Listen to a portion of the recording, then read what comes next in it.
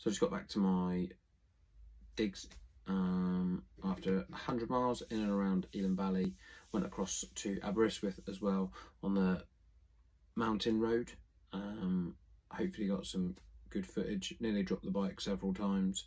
Even the tracks that are kind of loose gravel, they're now spongy with how much water is on the floor. So there's very limited track work today.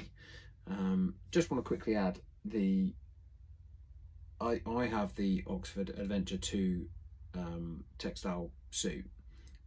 It's not Gore-Tex, it's laminated, which is like a less expensive version of Gore-Tex.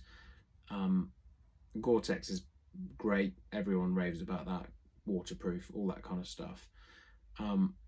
I've been going through floods, it's been splashing up right up to my knees, big bow waves in the front of the bike, even on some occasions coming up over and like decking the front of me, and not a single drop of water has got through. I'm not even like down by my ankles, nothing's travelled up. I'm completely bone dry. So for what is essentially a third the cost, mint, absolutely mint.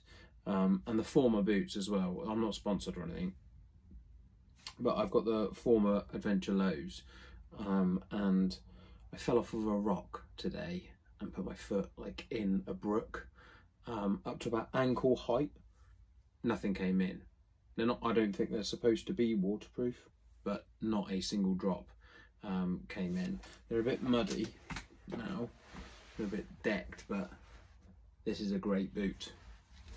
I would recommend it to a friend, definitely.